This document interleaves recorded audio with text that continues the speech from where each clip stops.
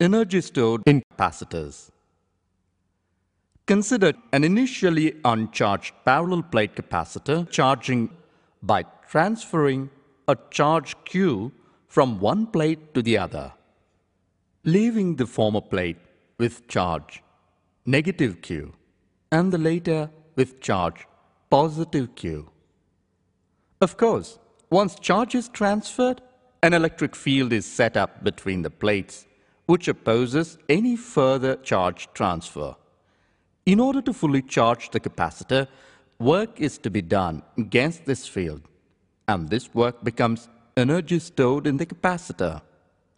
Suppose that the capacitor plates carry a charge Q and that the potential difference between the plates is the work done in transferring an infinitesimal amount of charge dq from the negative to the positive plate is simply dW equals to V dq.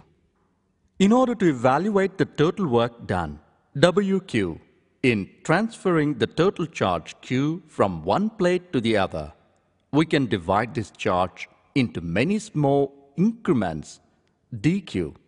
Find the incremental work done in transferring charge using the above formula, and then sum all of these works. The only complication is that the potential difference between the plates is a function of the total transferred charge. In fact, VQ equals to Q by C. So dW equals to Q dQ by C.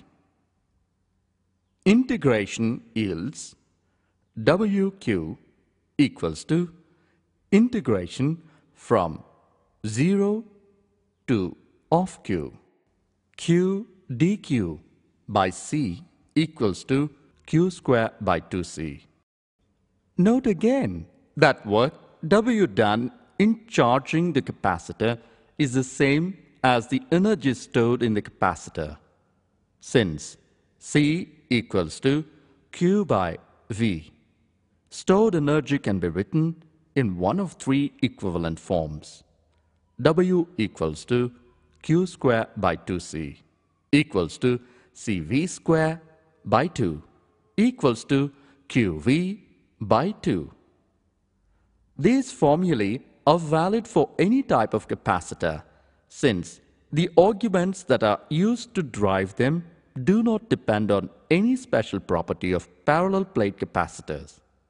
The energy in a parallel plate capacitor is actually stored in the electric field generated between the plates. Consider a vacuum parallel plate capacitor whose plates are of cross-sectional area A and are spaced a distance d apart. The electric field generated E between the plates is approximately uniform and of magnitude sigma by epsilon naught, where sigma equals to Q by A and Q is the charge stored on the plates. The electric field is approximately zero. The potential difference between the plates is V equals to ED. Thus, the energy stored in the capacitor can be written W equals to CV square by 2 equals to epsilon naught AE square D square by 2D equals to epsilon naught AE square D by 2. Now, AD is the volume of the field minus filled region between the plates. So, if the energy is stored in the electric field, then the energy per unit volume or energy density of the field must be W equals to epsilon naught E square by 2. Thus, we can calculate the energy content of any electric field by dividing space into little cubes, applying the above formula to find the energy content of each cube, and then summing the energies thus obtained to obtain the total energy.